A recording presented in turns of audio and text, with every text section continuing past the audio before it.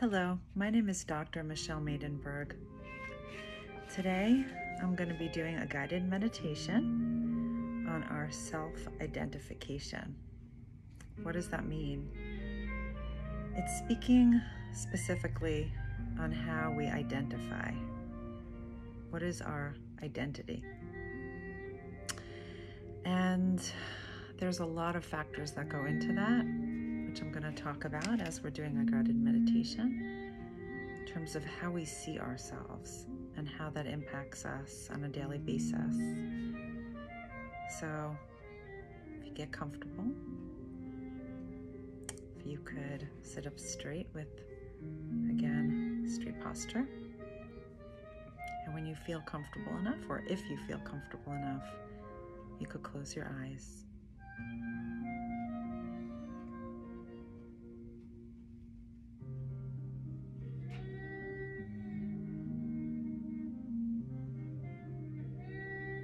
So we are dominated throughout our lives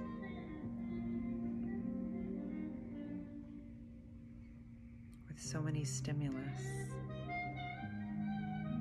that becomes part of our self-identification.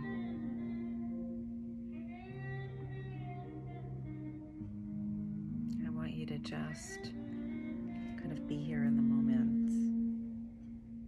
and explore all of this with me.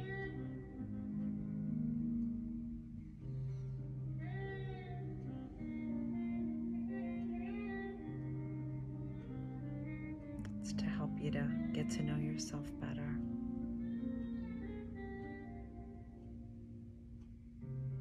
And understand all of your facets.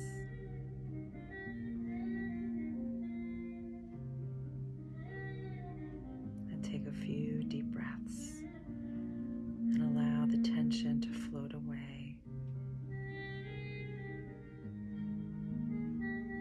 And affirm to yourself, I have a body, but I am not my body.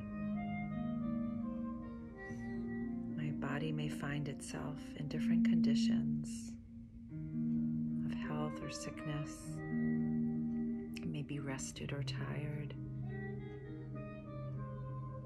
but that has nothing to do with myself. I value my body as my precious instrument, but it is only an instrument. I treat it well.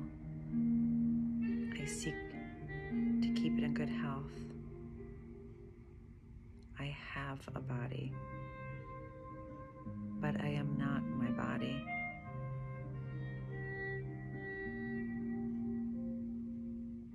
I have a body, but I am not my body. And again, notice what comes up as you say that.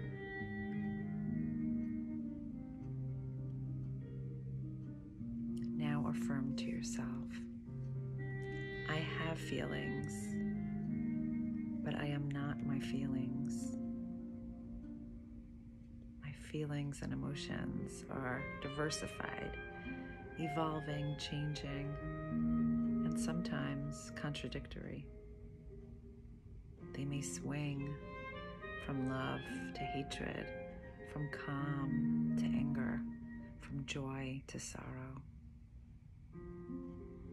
Yet my true essence, my true nature does not change. I remain.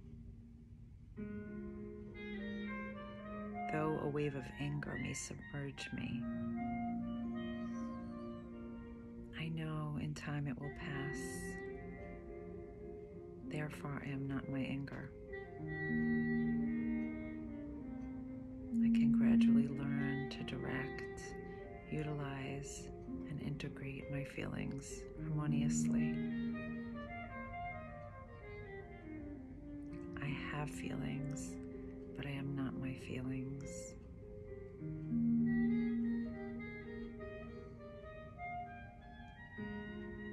I have a mind, but I am not my mind. My mind is a valuable tool of discovery and expression.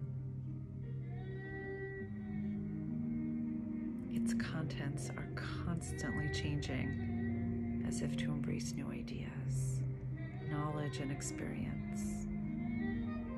It makes new connections. Sometimes my thoughts seem to be independent of me, and I try to control them, even though they refuse to obey me. Therefore, my thoughts cannot be me.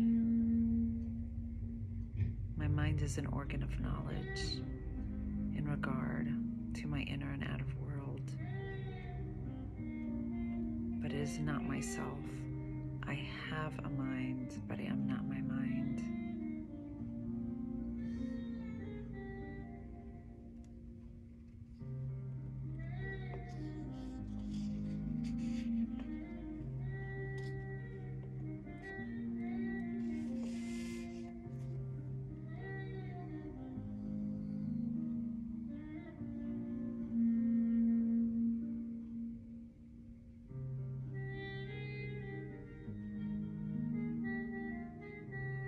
I have a body and sensations, but I am not my body and sensations.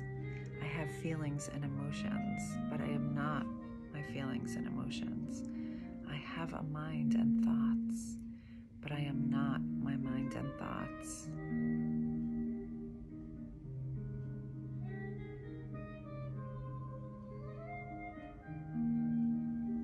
I am myself.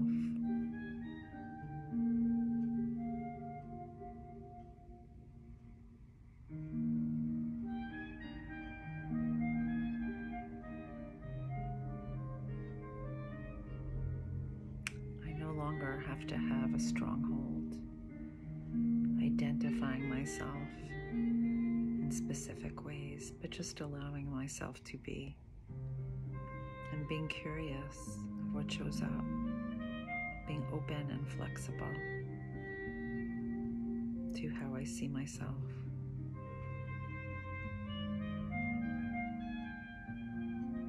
And allow the openness to flow through your body as you take it all in, and allow yourself to be open to new ideas and not get stuck in familiar patternistic ways of identifying. Open yourself up to seeing yourself differently and to creating a new narrative. And allow that to just flow through your body.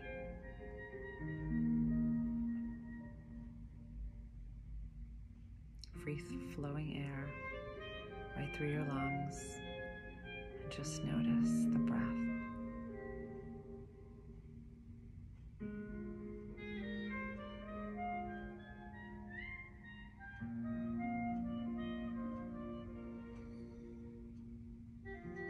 And when I count to 3, and when you're ready, you can open your eyes.